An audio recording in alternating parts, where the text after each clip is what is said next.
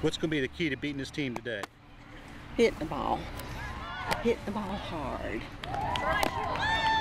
I've been doing Senior Olympics 28, but been playing softball all my life. How you feeling right now? Good. Yeah, ready. I'm ready. I've been playing for about 30 years, maybe 35. Another one coming. We laugh at each other, we laugh at ourselves.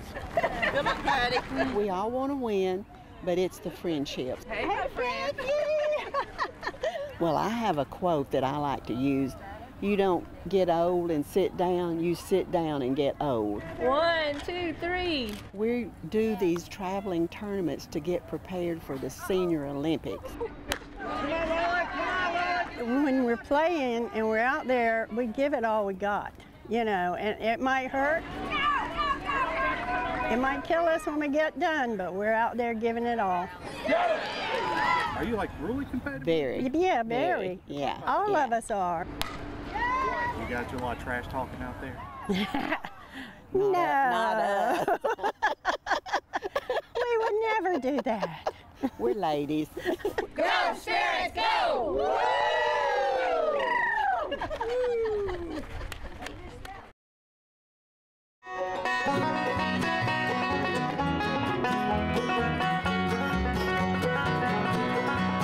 We've heard about it for a long time. We thought it would be fun to try it sometime.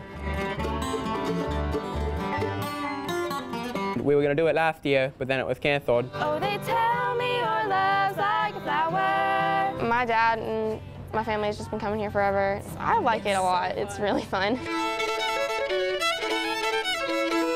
I've been here one other time. I didn't do much fiddle stuff during quarantine. I wasn't getting really to socialize with other musicians as much. This has been great, getting back. The Fiddlers Convention has put Galax on the map all over the world. I got involved in it in 1965. 56 years. I'm 93 years old. When you see these young people out here, how does that make you feel? That feels great, because that's our future, the music, and traditional old-time music. I just tell them it's the oldest and the largest Fiddlers Convention in the world. Come and visit with us.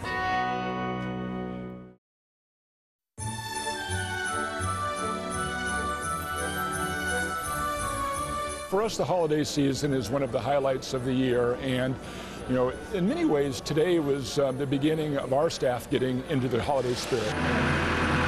With COVID, you know, this is so great to be able to this year to have people be able to see this ceremony and be part of, you know, what is truly one of our traditional times of the year. We officially christened it as Tree Day.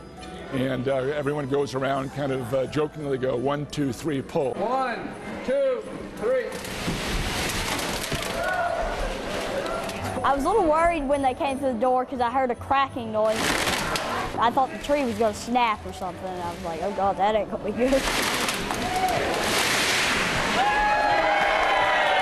The old joke is how many people does it take to raise a Christmas tree?